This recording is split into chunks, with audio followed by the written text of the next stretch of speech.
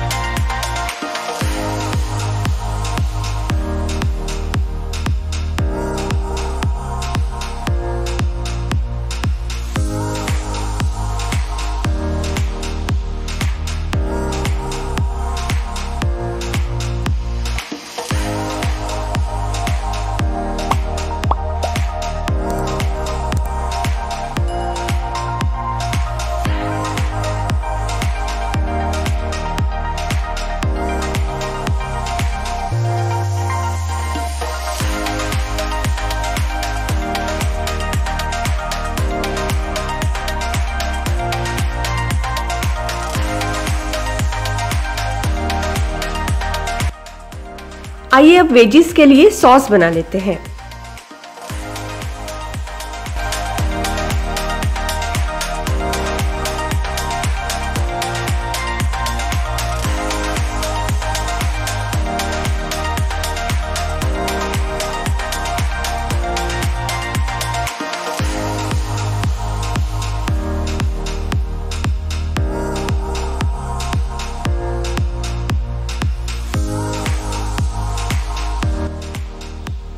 मैंने यहाँ कुछ मसाले लिए हैं जिससे आप होममेड चाइनीज़ 5 स्पाइस मसाला बना सकते हैं और चाइनीज़ की दूसरी रेसिपीज में भी आप ट्राई कर सकते हैं।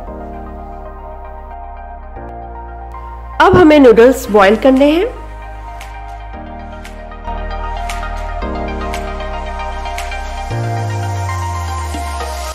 नूडल हमें ज़्यादा नहीं पकाना है, इस बात का खास ख्याल रखें क्योंकि आगे चल के भी हमें फ्राई करना है नूडल को।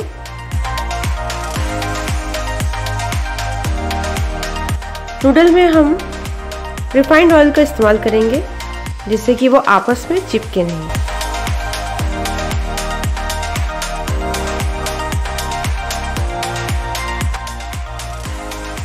आइए अब हम वेजीज फ्राई कर लेते हैं।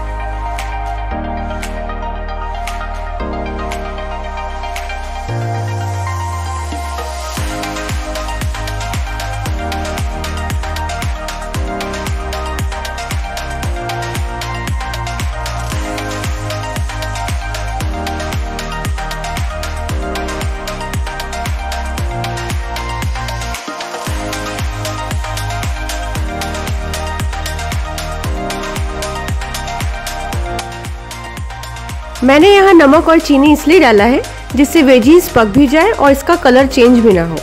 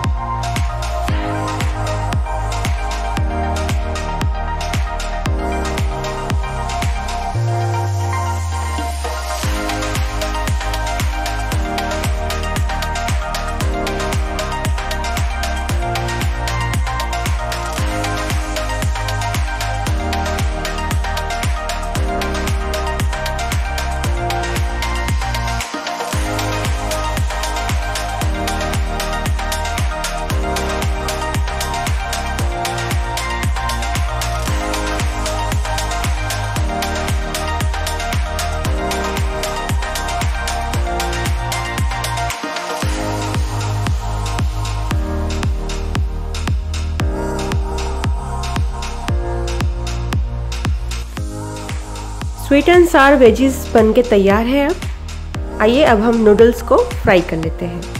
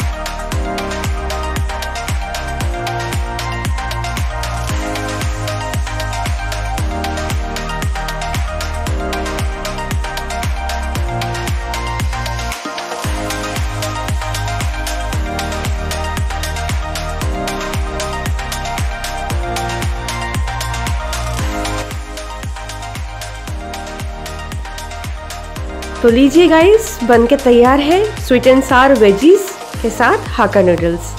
आई होप कि आज की रेसिपी आप सभी को पसंद आई होगी। अगर पसंद आई है तो प्लीज़ लाइक करिए, शेयर करिए और सब्सक्राइब करना ना भूलिएगा। Thank you.